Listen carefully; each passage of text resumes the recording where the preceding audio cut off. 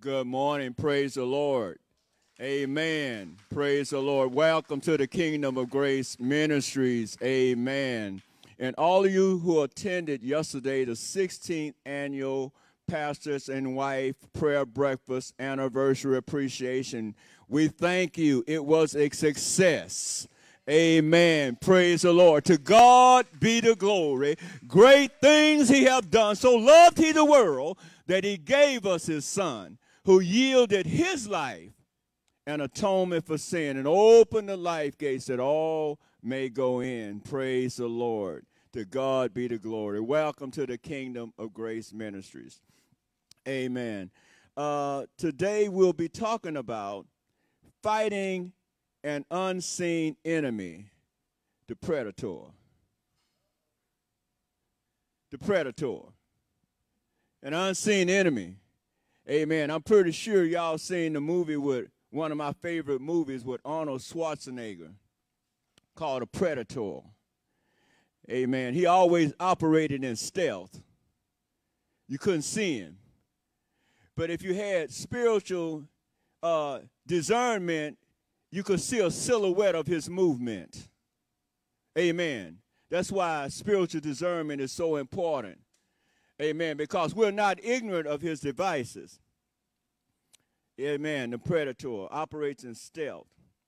Amen. Let's look at Ephesians, the 6th chapter. We're going to read verses 10 through 12. Ephesians 6, 10 through 12.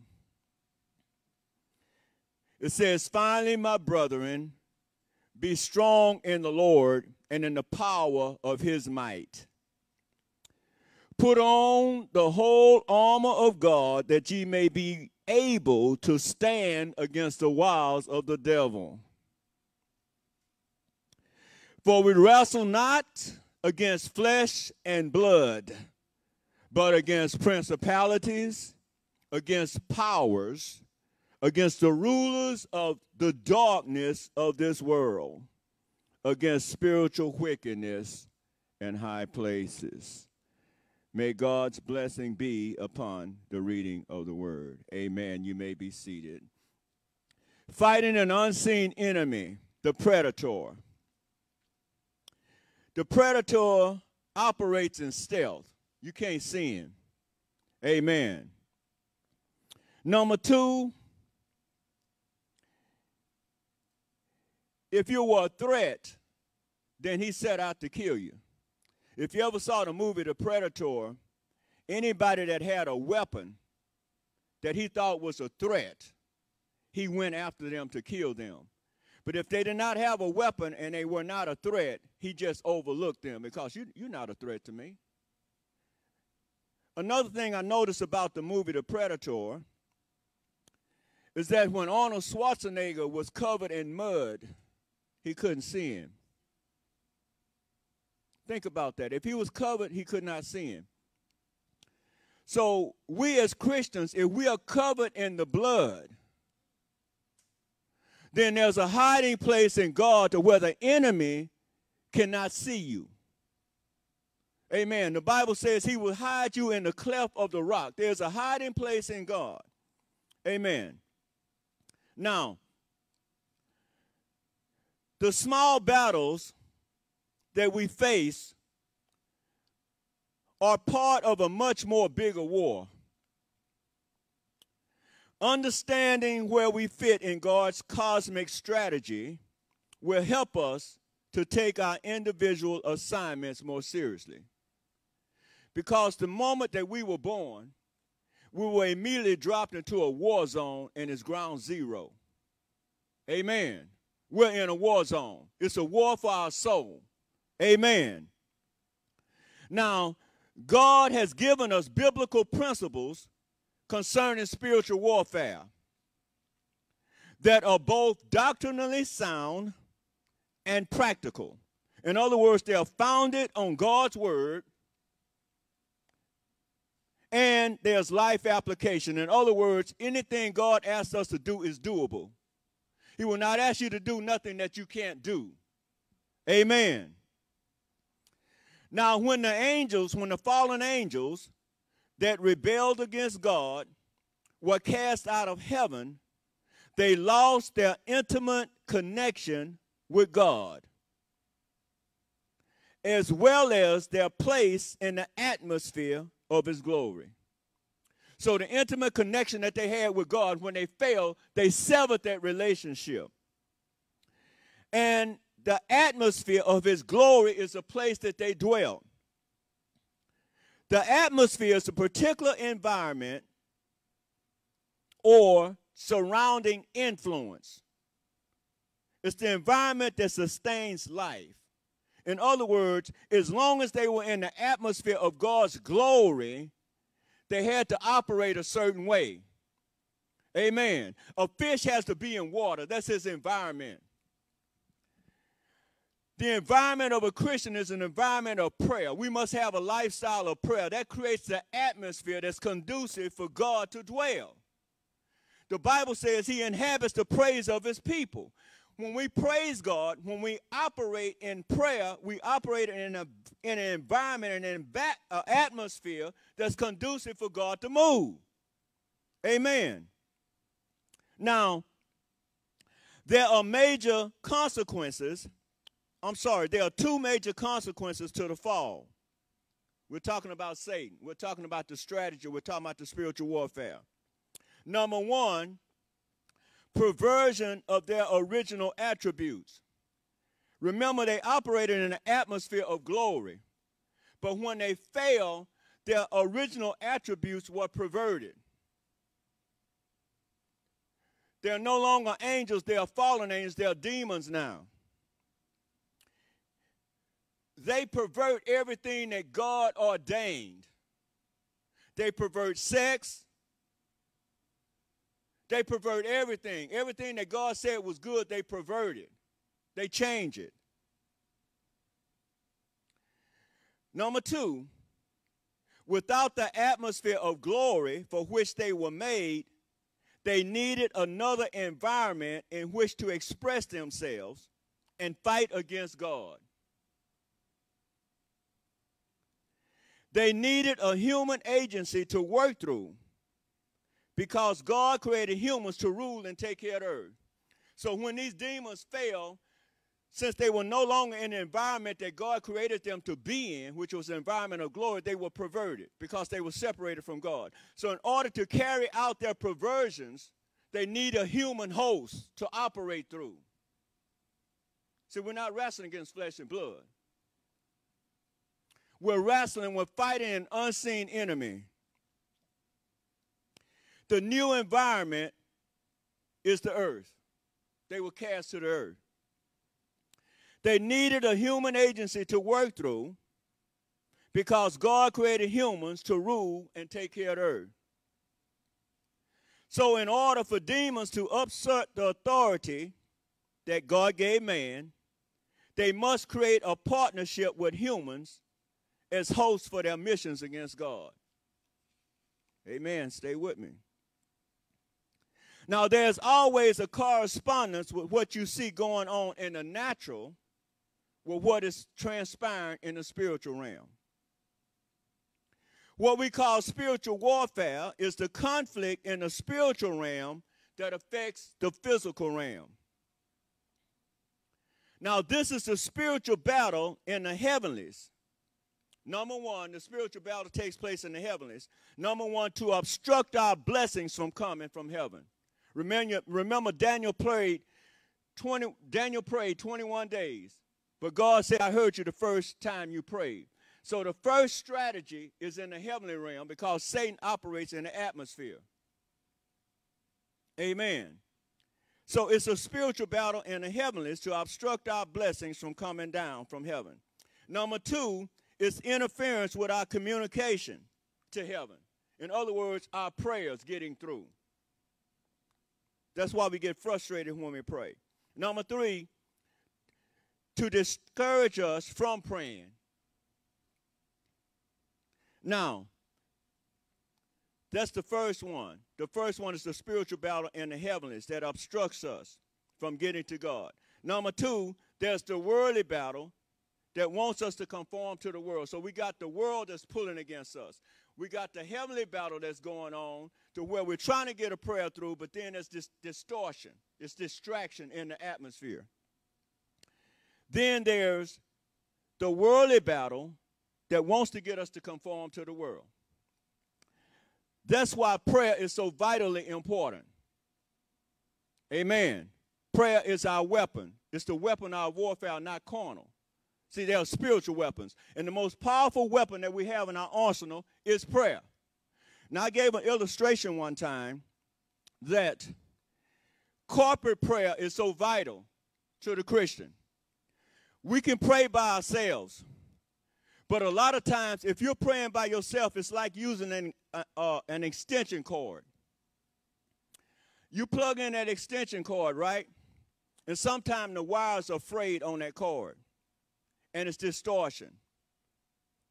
So usually when it's distortion, it's not on God's end, it's on our end. So a lot of times we have things going on in our life, and it's hard to get through when we're praying. Because remember I said that it's a spiritual battle and it's in the atmosphere. Satan is trying to stop our prayers from getting through. But if you have a power strip and you plug into that power strip is designed to hold a whole lot of power, electrical current. So everybody that plugs into that power strip is available, or they have access to everything that's flowing through there. That's where corporate prayer is so important. See, you can pray by yourself, but a lot of times the power that God wants to send you, the power surge he wants to send you, your little extension cord ain't going to hold it. You need a power strip. You got to connect with other people that are on the same wavelength, that are connected to God. So everything that's flowing through that power strip, once you plug in, you're connected to it also. So Satan desires to divide us. He wants to divide and conquer. If he can get me fighting my little battle over here and get you fighting your little battle over there and get you fighting your little battle over there, okay, he has the upper hand. But when we come together, when we unite, when we pray, when there's corporate prayer, when we pray for one another, then where there's unity, there's strength. The Bible says how good and pleasant it is for brethren to dwell together in unity, because that's where I command the blessing. Now, we're talking about fighting an unseen enemy, the predator. So, how does he come against us? He comes against us through temptation. Look at Matthew 26 and 41. Matthew 26 and 41. Amen. Matthew 26 and 41. And it says,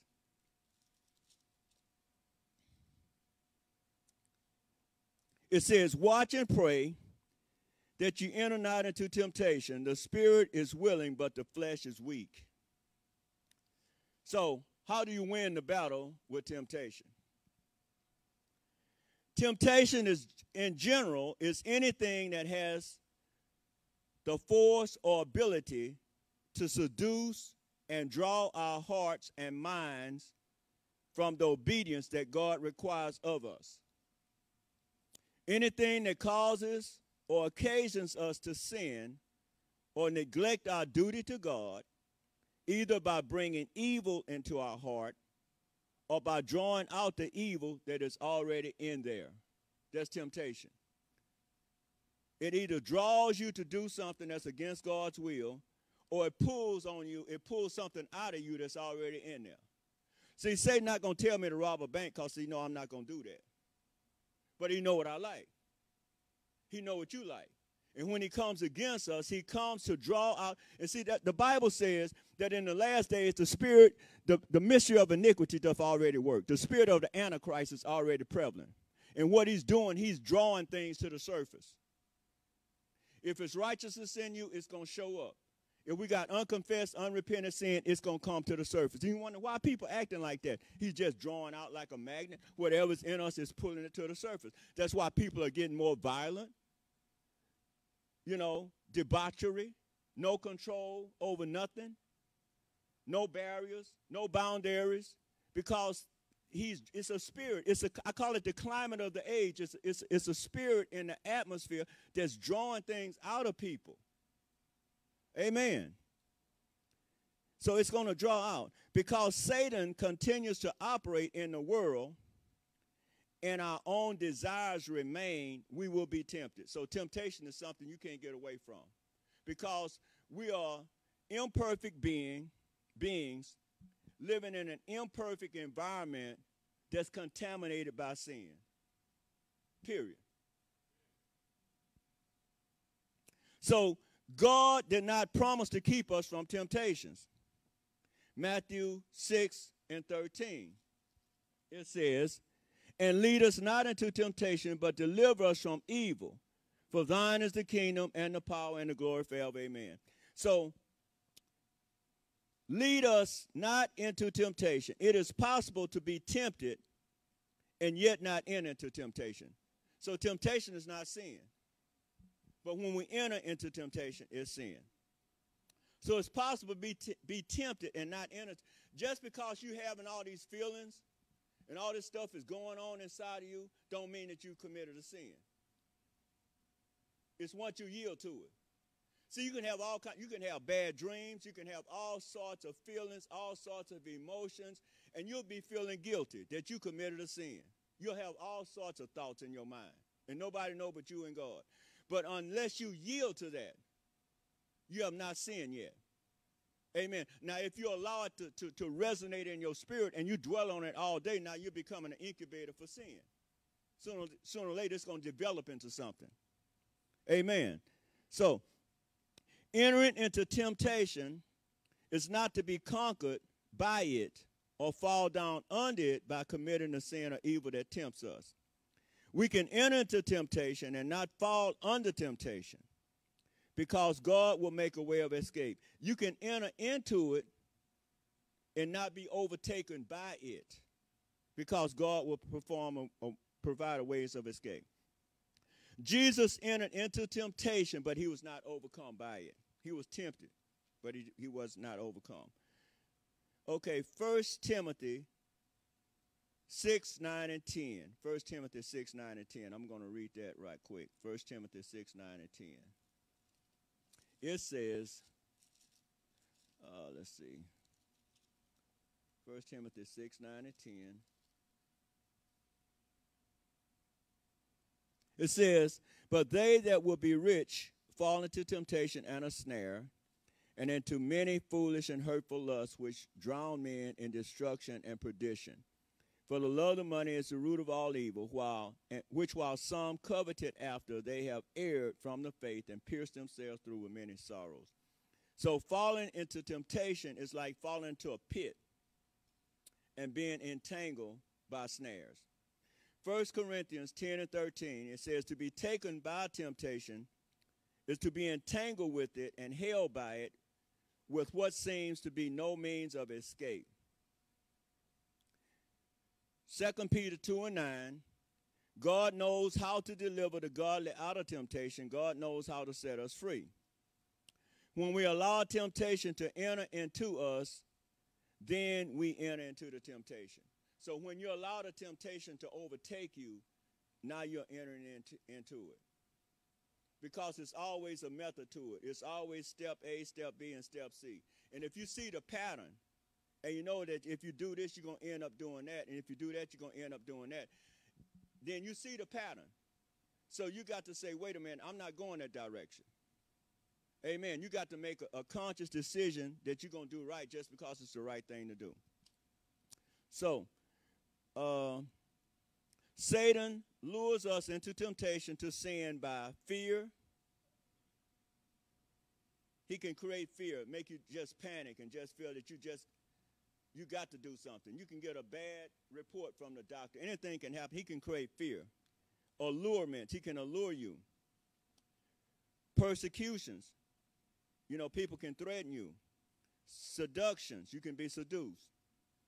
He will enhance and intensify desires of lust for something either within us or outside of us. In other words, lust will come to a head. He'll intensify it. You know, if you're lonely, he'll intensify your need for someone. He'll intensify it to where you have to respond, you have to act on it. So once the heart becomes entangled with temptation to this degree, it will justify its pursuit of its desires. So once it comes to a head and you don't check it, then you're going to justify why you're doing what you're doing, because it's got to that point now. Amen. It's gotten to a boiling point. So you got to check temptation before it gets to the point of, I call it the point of no return. Amen. See, the Bible says the spirit is willing, but the flesh is weak. Am I right? So the spirit wants to do right, but once the flesh gets stimulated, that's the point of no return. Y'all know I'm telling the truth. Once the flesh got a mind of its own, once the flesh gets stimulated, all reasoning go out the window. Oh, I might get pregnant. Oh, we'll worry about that later. I ain't thinking about that right now. Maybe you will, maybe you won't. Amen. We ain't worrying about that. Oh, what if mama still? Oh, mama still asleep. Don't worry about it.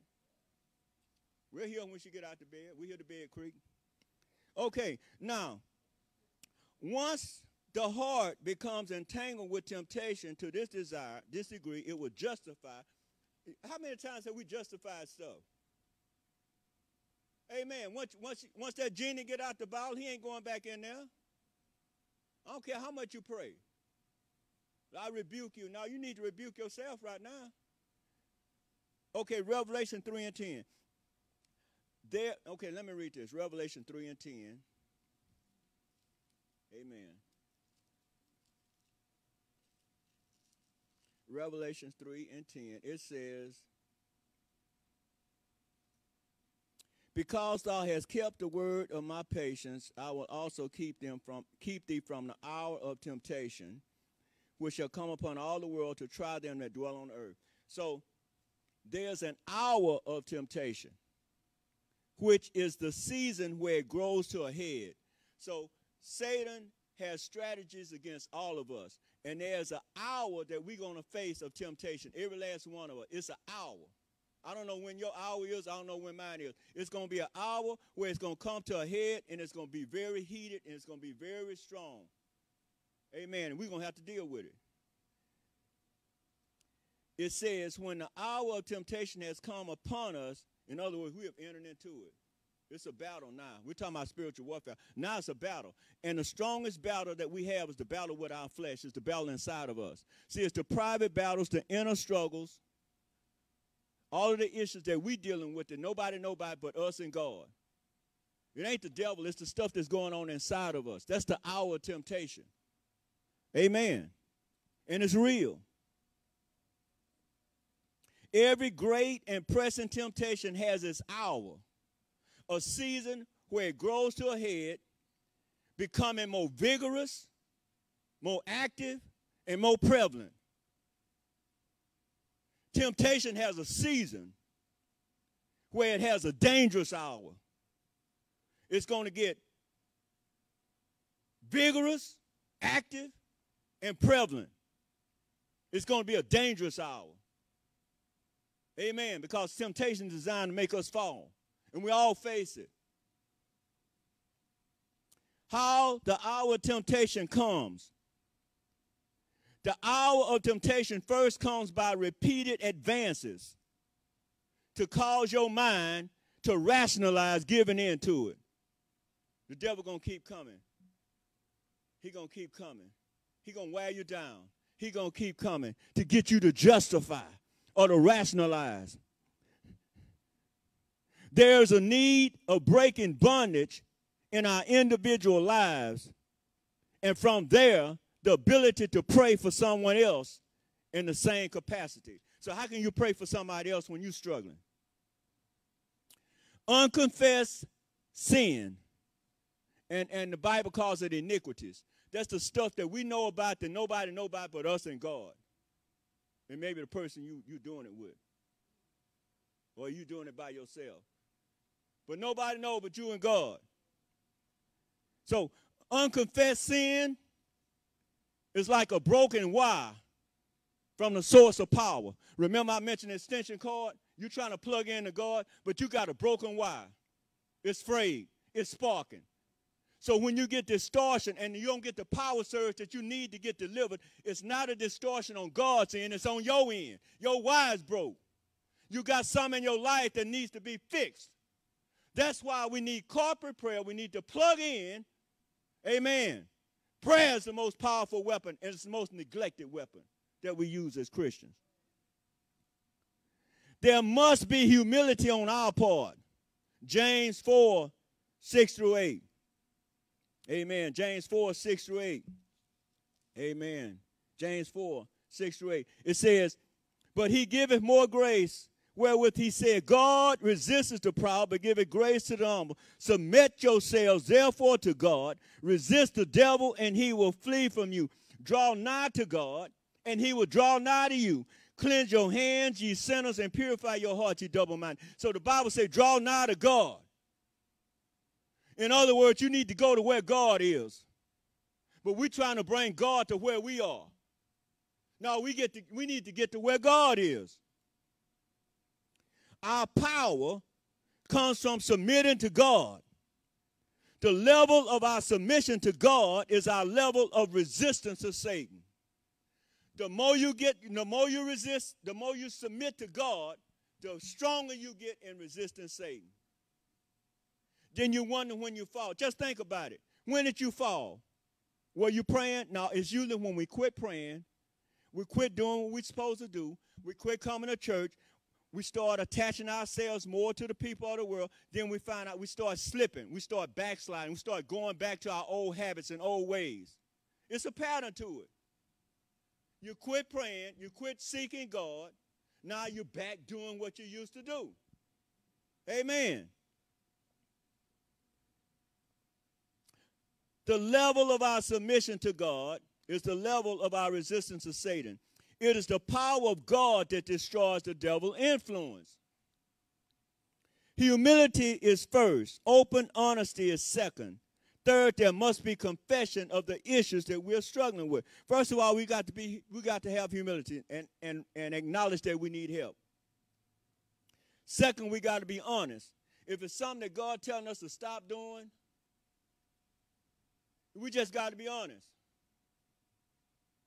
I don't want to stop because I like what I'm doing. It's wrong. I feel bad about it. I feel guilty about it. I know it's wrong, but I don't want to quit because I like it. Amen. You just got to be honest. Lord, help me, because if I continue to do this, it's going to sever my relationship with you, and I might miss heaven. And I don't want to miss heaven over no foolishness. It ain't worth it. Amen. Like Sister Daisy said, every road got an end. Every road you drive down, it got to end somewhere. Every road going to end somewhere. Where's yours going to end? Where's mine going to end? Amen. Where's it going to end? But the Bible says in 1 John 1 and 9, if we confess our sins, he is faithful and just to forgive us our sins and to cleanse us from all unrighteousness. Amen. We need a cleansing. The Bible says in Romans 6 and 14, for sin shall not have dominion over you. We don't have to be a slave to sin, and we don't have to yield to temptation. David prayed, order my steps in your word, and let not any iniquity have dominion over me. When our steps are ordered by the Lord and his word is a part of our very beings, we are invested with power and authority. You don't have to let thoughts, suggestions, or images resonate in your spirit. The Holy Ghost has given us power to bring every thought captive to the obedience of Christ. We can stand on the promises of God's word because God's word is based on the integrity of his character. God cannot lie. He will not lie. He said, I'll never leave you nor forsake you. All those that call upon me, I will in no wise cast out. We must have an unwavering faith in the word of God. Unwavering faith. Blessed be the name of the Lord. Our faith must not waver. Don't you know the quality of your faith creates the platform for God to move? You got a shaky faith. God can't move on a shaky foundation. What's the quality of your faith? Blessed be the name of the Lord. Without a dynamic faith nourished by God's word and embedded in our hearts, we will not successfully battle the advances of Satan. Satan gonna keep coming. Amen. Not just when you first get saved. The longer you've been saved, the more he steps up his advances. Amen.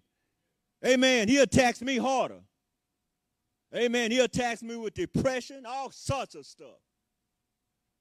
All sorts of stuff. Stuff I used to deal with years ago, it come back and knock on my door. Yeah, what you want? You better send Jesus to the door.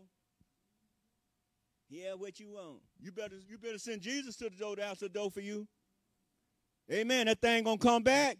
You thought you got rid of it. You thought you conquered it. Amen. It'll rise up 30 years later, it'll rise up and knock on your door. Where does this come from? Praise the Lord. That's the truth. The Holy Spirit has given us power to bring every thought captive to obedience of Christ. Praise the Lord. Without a dynamic faith that's nourished by God's word and embedded in our hearts, we will not successfully battle the advances of Satan. When challenged by temptation, our faith must constantly come into focus. What comes into focus when you're challenged? Your faith in God, your belief in God. See, you must not only have faith, you must believe. Because the Bible says faith without works is dead. I'm going to tell you a little short story before I close. It was a man that was on a tight wire. And he had a long pole, and he was walking across the tight wire. He walked from one end to the other. He's about 35 feet or 50 feet up in the air. Everybody just clapping. Then he came back. He got his little son, put his son on his shoulders, around his neck, son holding him around his neck. He walked back forth with his son on there. So then he took his son off. He hollered at the crowd just screaming, Y'all saw what I did? Yeah, we saw what you did. Y'all believe I can do it again? Yeah, we believe you can do it again. You saw me do it with my son on my back, yeah? Yeah, we saw it. Okay, who's going to come up here and get on my back next? Nobody said nothing. See, I believe you can do it.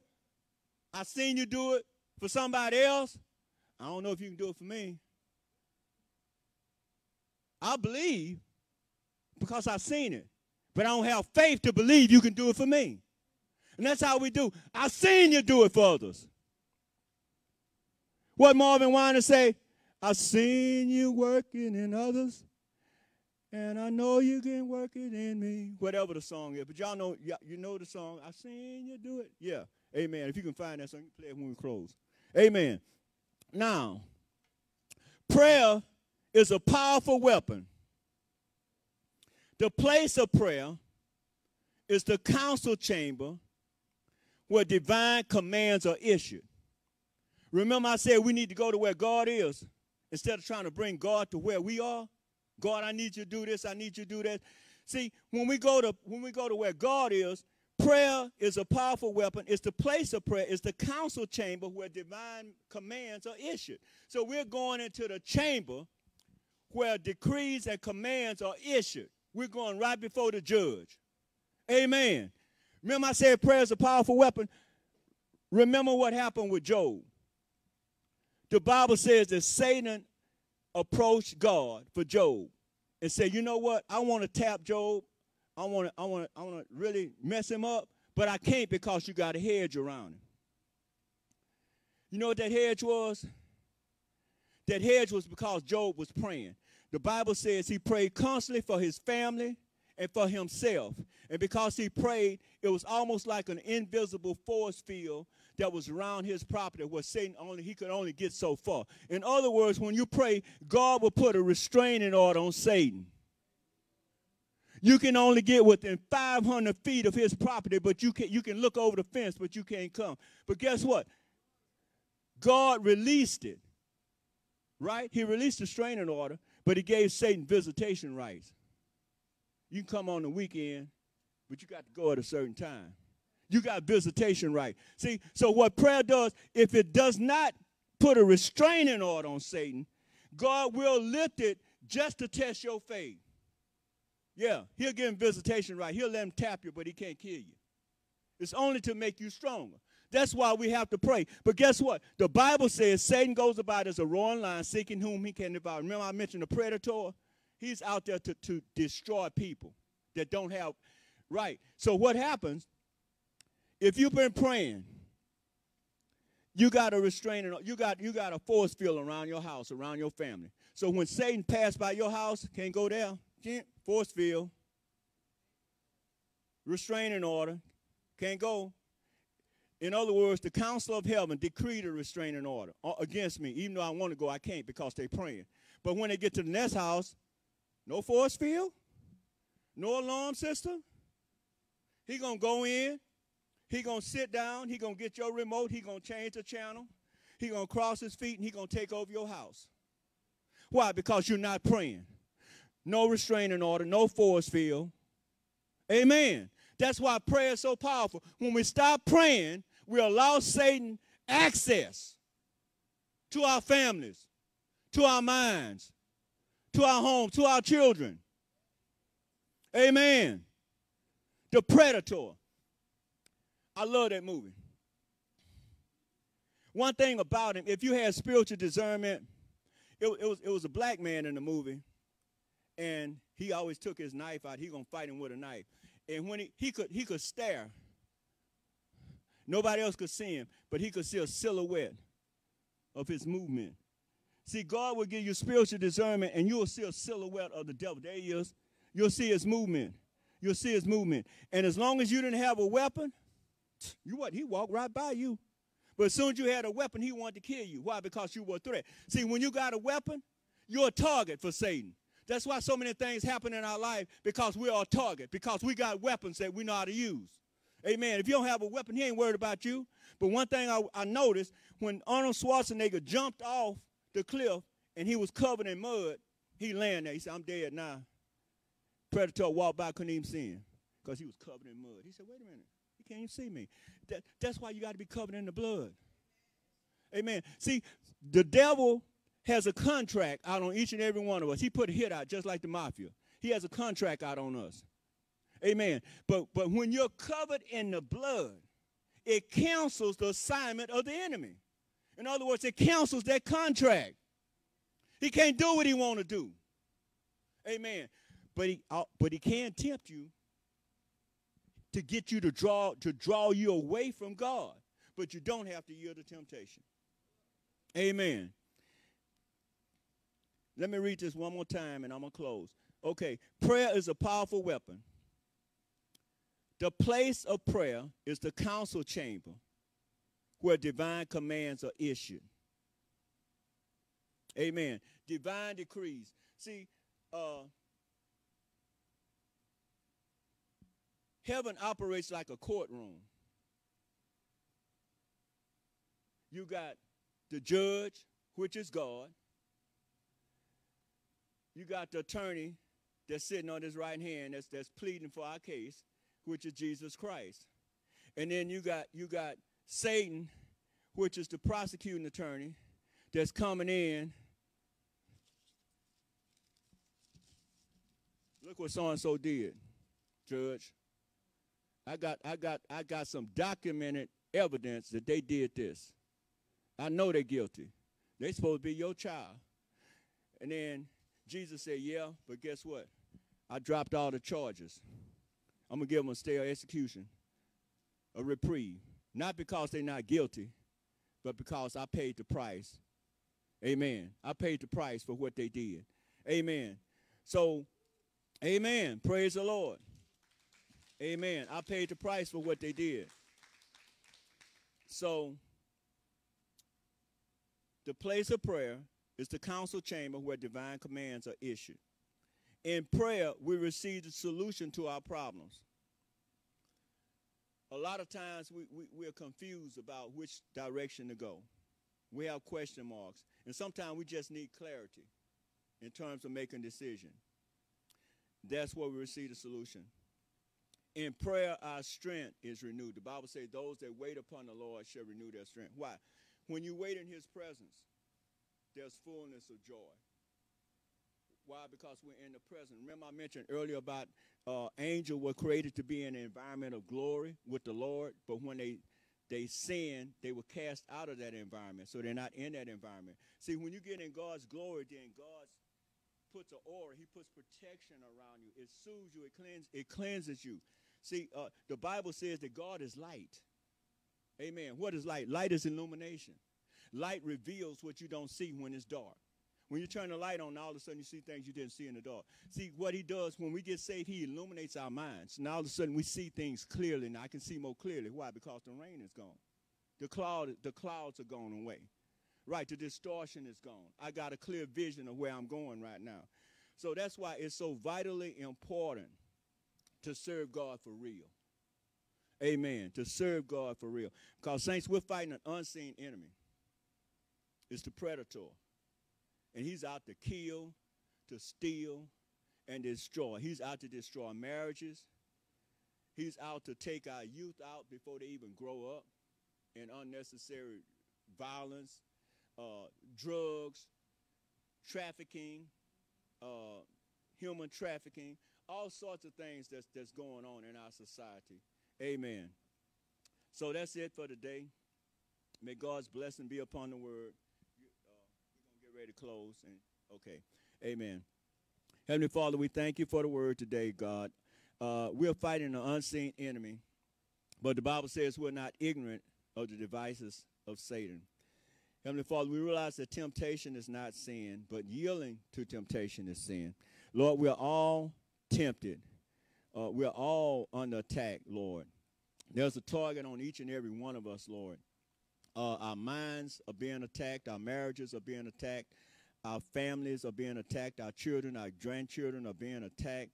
Lord, our finances are being attacked, Lord. It's just so much going on, Lord, and we need you to step in, Lord. We can't make it on our own, Lord. And Heavenly Father, we ask that you would just continue to be with us, continue to comfort those, Lord, that are going through, the bereaved families.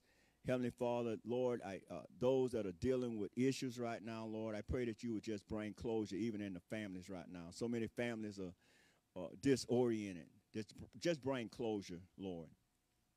And Lord, we just thank you for the time together, Lord. Now to him who is able to keep us from falling and present us faultless before the throne of God, may the grace of our Lord and Savior Jesus Christ rest, rule, and abide. Keep, protect us now, henceforth, and forevermore. In Jesus' name we pray. Amen, amen, and amen. God bless you and have a wonderful Sunday afternoon. Amen.